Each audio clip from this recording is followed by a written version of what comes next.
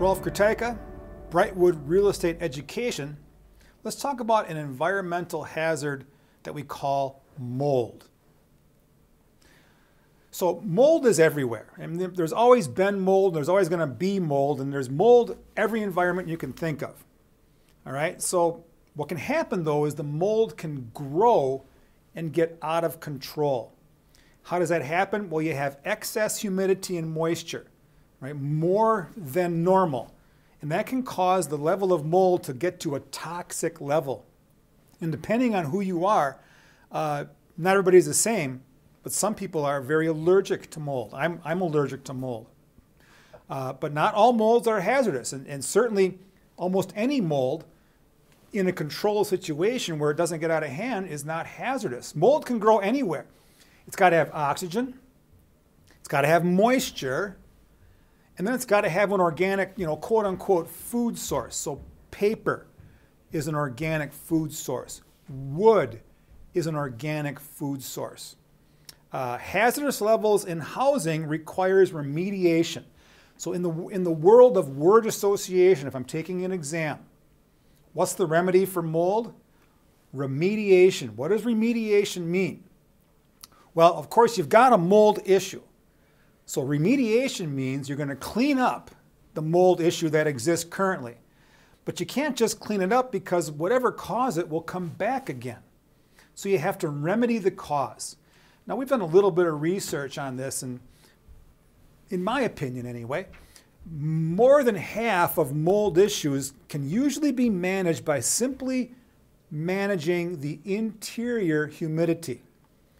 If people have, with teenage kids, when I had teenage kids at home, holy mackerel, they're taking showers, somebody's making spaghetti, and it's been raining outside, or whatever you might call it. And the level of humidity can go up in the property. So a dehumidifier can lower that, exhaust fans can help lower that level of humidity, and that's enough to manage the mold.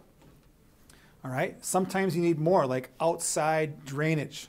If there's water draining through the outside along the building, that can get through the concrete, even if there's no cracks.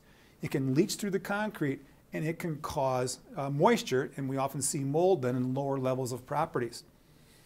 So during the cleanup and remedy, you've got to follow EPA standards and any state laws or regulations you might have regarding mold remediation.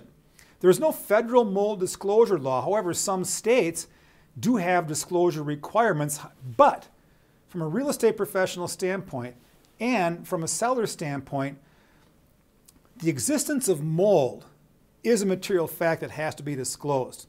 So buyers should have their inspector, their home inspector, check for mold.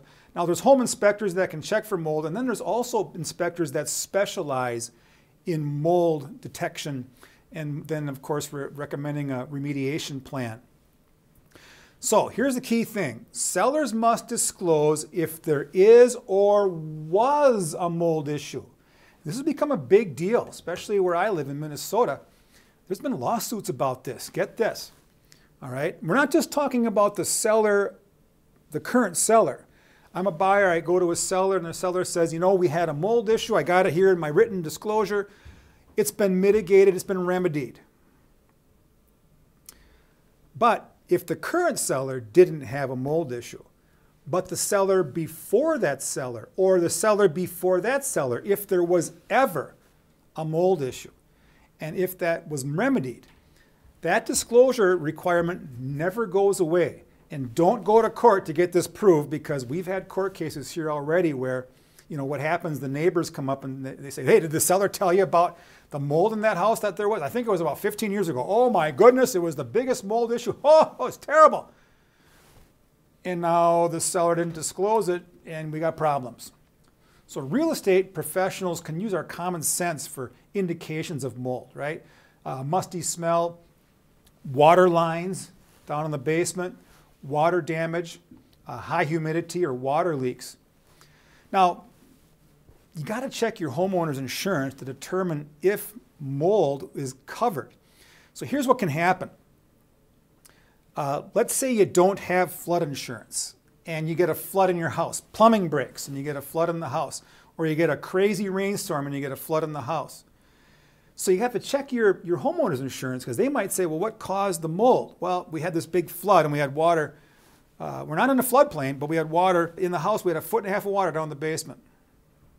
May or may not be covered by the homeowner's policy. So a couple things about mold. It's everywhere. When does it become a hazard? Let's say I'm taking a test and I get questions about mold. When is it a hazard? When it gets out of hand. What causes it? Moisture.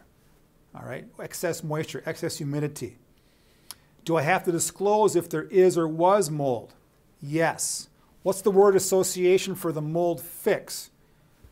We remediate mold. Remediation, remedy, clean it up and remedy the problem.